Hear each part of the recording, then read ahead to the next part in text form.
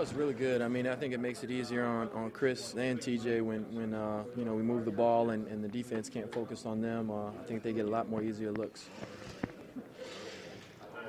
Looking ahead to tomorrow in New York Knicks, another team under 500. Is this a good time for the team to maybe go on a bit of a roll and build some momentum? Yeah, I mean, we've been trying to get some momentum for the whole year, and it's a chance to put two together and get one on the road, and especially Boston, New York. Those are important games, teams in the East. You never know what's going to happen or what it's going to come down to at the end of the year, fighting for a spot.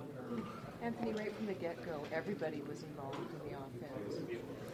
Yeah, I think that, I spoke earlier about trying to make Wally and Paul Pierce work on the defensive end, and I think we did a good job of that today. Moving the ball, everybody got some good looks. We got some easy layups, and it's hard to knock down those 17, 19 footers all the time, and to make a living doing that, sometimes it's a little bit better to get in the paint and get some layups. So I think we did a good job of that.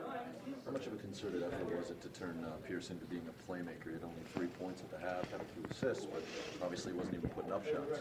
Yeah, I think, we did a good job of really focusing on him, but also, I just think he wasn't in a rhythm and didn't really force things. And I think to start the second half, he came out a little bit more aggressive, but, for one reason or another, just really wasn't trying to force the issue, and, we're happy with it. Everything seemed to be coming pretty nicely for yourself, making 7 of your first 8 shots. How were you feeling this evening? It always helps to get some layups. And, I was able to get a couple layups and get the confidence up. And, we feel real comfortable in the mid-range. And I was able to get some looks in the mid-range. So, that's what I hope to do. And I think that creates opportunities for everybody else.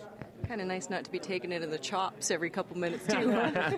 You can see my, bit half my tongue off and everything. So, yeah, it was good. No head trauma today. Talk a bit about Chris down the stretch. I mean, that's what he's here for. I think we did a good job as a team all the way, but down the stretch we hop on his back, and he did a great job today, not only on the offensive end but defensively too. I mean, a lot of times he got switched on to Paul Pierce and did a great job of making it tough on him.